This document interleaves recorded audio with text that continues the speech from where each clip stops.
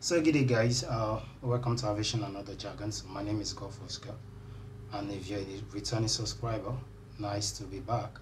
And if you're new, you need to subscribe because this is the only place you get the best in aviation education and aviation information.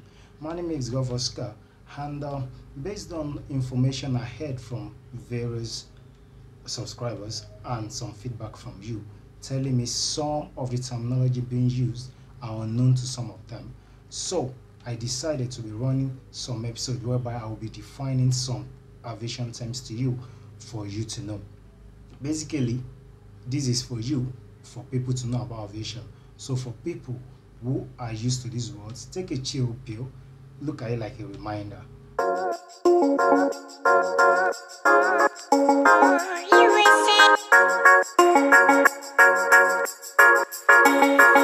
So today on Aviation and Other Jargons, the word we'll be using to start for our series of definitions in aviation is going to be an aerodrome.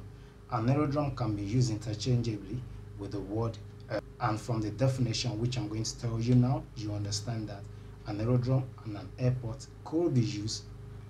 We can swap them and use them interchangeably. So what is an aerodrome?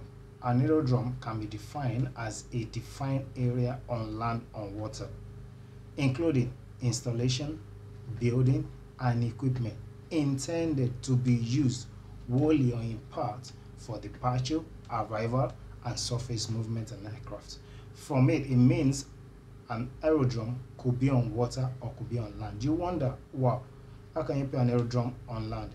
Well, if you go to some part of Europe and major part of America, some of the runways, the clear ways to some of these runways are on water. And I'll also be telling you the definition of clearway in subsequent episode of Aviation and Other Jargons. So an aerodrome is not only where you take you think you can depart an aircraft. An aerodrome include the installation, the building, equipment, the mast. Those are the installation. Even the avo bridge consists or make up part of what we call an aerodrome. Tankers, fire trucks, runway, or even offices form what we could term to be an aerodrome. So like it is in the definition, installation, building, and equipment, those that are needed.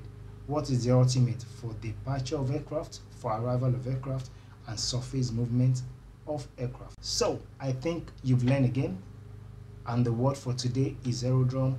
So till next time on Aviation and Other Jargons, which is the only channel you need to subscribe to for the best in aviation education and information. Don't forget to like this video, don't forget to share this video, drop your comment.